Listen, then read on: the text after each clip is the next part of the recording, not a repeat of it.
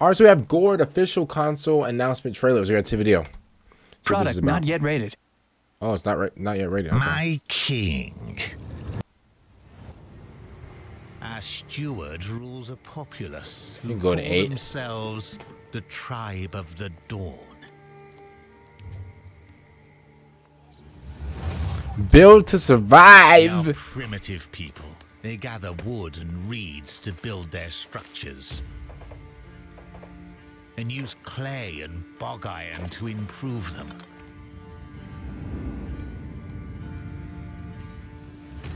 Enter Forsaken Lands. Like Okay. all simple folk. Ooh, okay. I kind of. Compelled by survival to leave the comfort of the village.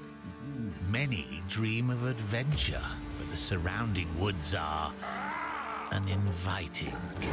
What is that? That thing built like Metal World Peace. Await in the wild. Evil creeps and crawls through the dark recesses of their minds. Ooh, there's fighting. I like this. Your subjects are only human, and as such, their minds and bodies can be broken.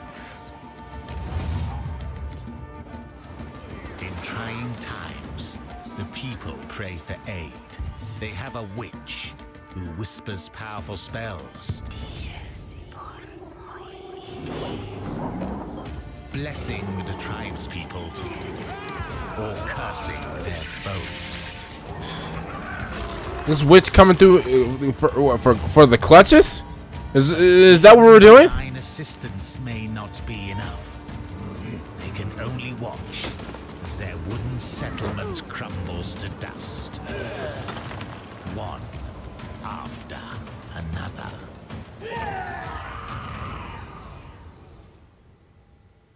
This settlement you speak of, what do they call it? Why is he grabbing the head like that?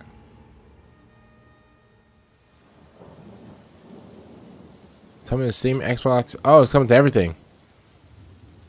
Alrighty. Alright. Alright, here's my take on this. Right? First of all, I like the little graphics whenever like the wind is blowing and the trees are just, you know, going absolutely haywire. It's like the trees are absolutely getting electrocuted, you know, and then the rains, you know, and stuff like that. I like that. I like that. I've seen games like this though, where like, you know, obviously it's in like this there's like a word for this, for games that look like this. Basically like very just far, just third person. This is a word. This is like a gaming term for this. I really don't know the term. Again, you know, I'm not really a gaming analyst here, but I like, you know, that knows every term. But like, there's a term to where like I've seen games like this that obviously, you know, you survive, you build houses, you get more soldiers, blah blah blah. And I like that. I like that. I never really had a problem with that. I never really have a problem with that. I can't lie. I mean, first of all, having a witch on your team is cheating, in my opinion. Remove it now. That's crazy. Having a witch on your team that literally grants you anything and then curses your enemies, straight cheese. First of all, what is this? What is that? That is a Gotham City rat. That's what we're looking at. But other than that, I like how some games that are like this, they have like different like objectives. They have different like motives when it comes to the story. Obviously we've seen, you know, some dudes just yell out stuff because like they have like the mind of an animal or something like that. I don't know. The story is all right in my opinion. It's not really nothing too, you know, breathtaking. You know, I just gotta be real about that. Well, I mean, it looks all right. It looks all right. Honestly, I would expect this to be like a Nintendo Switch game. But this is coming to everything except for the Nintendo Switch, I think, right? Oh no, it's coming to.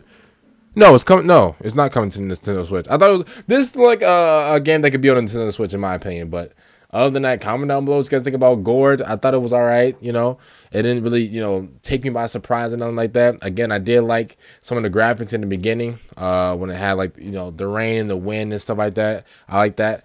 Other than that, it, you know, it seemed like a you know, just a regular trailer. You know, it was okay. It was all right. Comment down below what you guys think about this trailer. See you later for the next one. I'm out and